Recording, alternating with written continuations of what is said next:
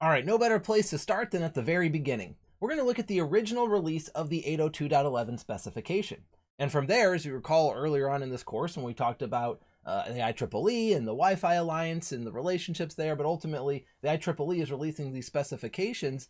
802.11 came out of a working group, and now we have different task groups which are focused on enhancing the original specification. And so some of those earliest enhancements were known as 802.11a, 802.11b, and 802.11g. At this point, these specifications are certainly considered pretty legacy, but we can also usually group them together because a lot of our modern technologies were introduced in the following specifications, the ones that came after 802.11g. So in this video, we're going to unpack these 4 different specifications and just start to understand the differences between them. Well, as mentioned earlier, the IEEE is going to create a working group when they want a new standard.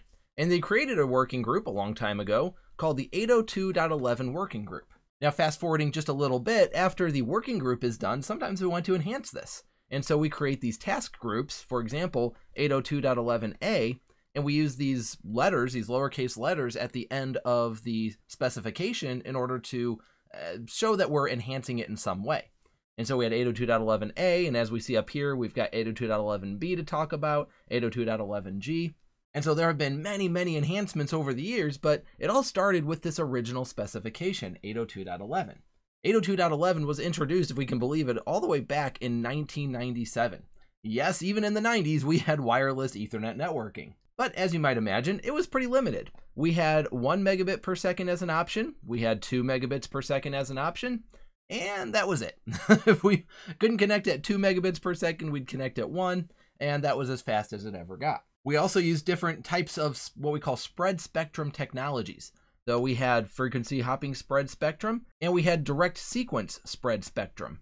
And so we're going to be talking about these concepts in more details here later on in this course, but understand that we don't actually use these techniques anymore. In fact, it didn't even take that long for us to move on from those techniques. Within a couple of years, in 1999, we actually had ourselves a much better wireless protocol. We had 802.11a. 802.11a was a significant step forward in technology. In fact, one might argue it was too big of a step. One of the biggest things that it did was it only worked in the 5 gigahertz space. See, even back in 1997, when we looked at 802.11, this was a 2.4 gigahertz only technology. And the 2.4 gigahertz space was already crowded. And so the idea was, let's get out of the 2.4 gigahertz space, let's jump into 5 gigahertz land.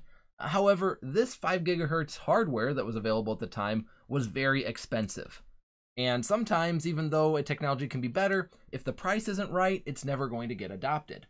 Now, on the plus side, 802.11a did migrate us away from these technologies, FHSS and DSSS, and it introduced the concept of OFDM, orthogonal frequency division multiplexing. Again, we'll cover this in more details later, but ultimately this was a better way of doing communications, to the point that we were able to get up to 54 megabits per second by leveraging it, as well as the various modulation and encoding schemes that come along with it. And so this is a huge enhancement. I mean, yeah, it costs more money, but we were getting up to 54 megabits per second rather than the 2 megabits per second that was available with 802.11.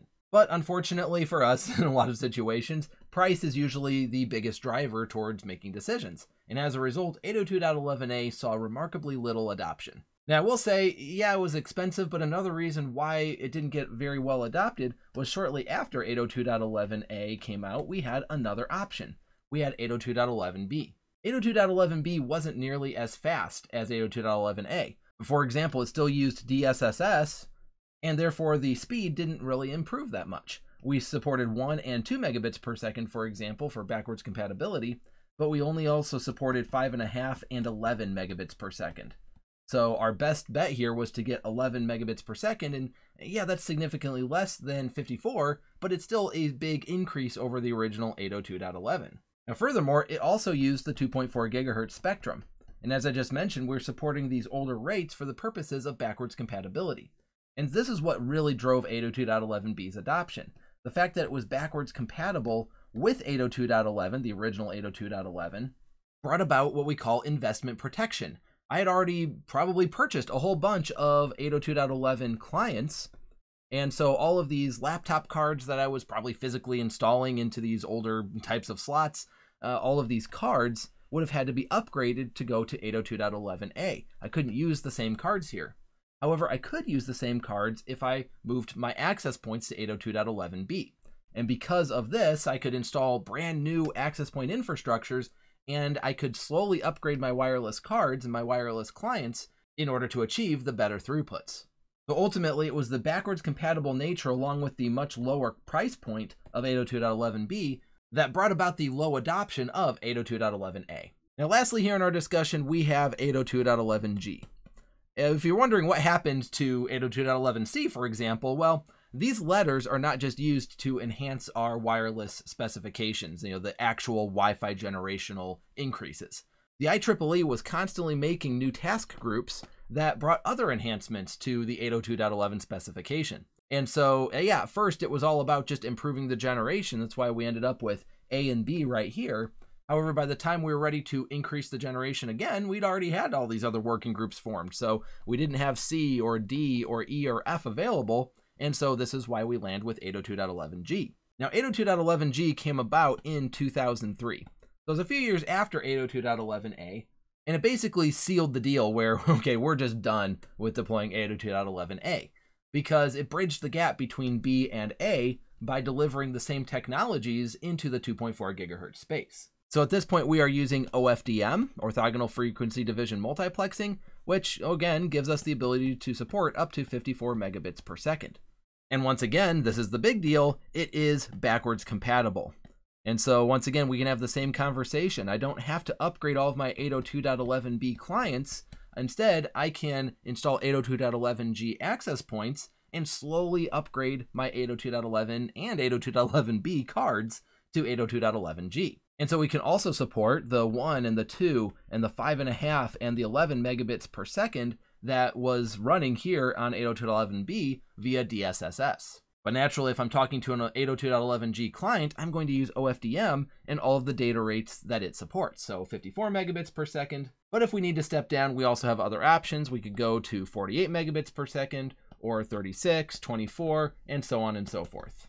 So OFDM really introduces a whole bunch of different data rates that we can use depending on how high of a quality of signal that we have. The higher the SNR that we have with our client, the higher the throughput that we can use.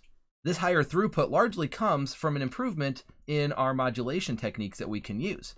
We can use better modulation techniques if we have higher SNRs, and we're going to go into a whole lot of detail about what that means and how these modulation techniques work later on in this course. Now that said, one thing to keep in mind moving forward is that we need to distinguish between bandwidth and throughput. A bandwidth is the raw data rate. So when we're talking about 48 and 36 and 24, and of course the 54 megabits per second, this is bandwidth. I might get 54 megabits per second as my raw data rate. However, throughput in the wireless space is going to be significantly less than that because we have to worry about things like interference and what we're calling the clear channel assessment and having to take turns talking, for example, as well as things like retransmits when a packet doesn't go through because it's wireless and it's not as reliable. All of these add up to the fact that our throughput's going to be less. And so a 54 megabit per second connection would often get us maybe 20 or 22 megabits per second of real throughput. So as I'm downloading a file, for example, I'm going to see them downloading it at this rate, even though I have a 54 megabit per second connection. This is going to hold true even in modern Wi-Fi. Our bandwidth is always going to be much higher than our throughput, largely thanks to the unreliability of wireless communications. All right, so we've looked at 4 different 802.11 specifications. Let's just quickly walk through each one. The original 802.11 specification, it supported 1 and 2 megabits per second, and it operated in the 2.4 gigahertz space. Then we had the 802.11a enhancement. 802.11a brought 54 megabits per second, a huge step up thanks to OFDM. But the problem is that it operated in the 5 gigahertz space, which was more expensive, and it wasn't backwards compatible with what was already out there. And so enter in 802.11b. 802.11b is, in the 2.4 gigahertz space again, so it improves what we had with our original 802.11 specification up to 11 megabits per second. Because of the backwards compatible nature, as well as the cheaper hardware, that is what got adopted more so than 802.11a. Now, lastly, we decided, hey, okay, it's great that clearly we want to stay in the 2.4 gigahertz space. Let's bring all of these enhancements into 802.11g. So 802.11g is LFDM, 54 megabits per second, but it's in the 2.4 gigahertz space, and therefore it's backwards compatible. And as a result of this, 802.11g was a standard that we stuck around for a long time. We continued to use 802.11g for a long time, and that's why we can expect as wireless engineers to still see 802.11g devices out there today. I hope this has been informative for you, and I'd like to thank you for viewing.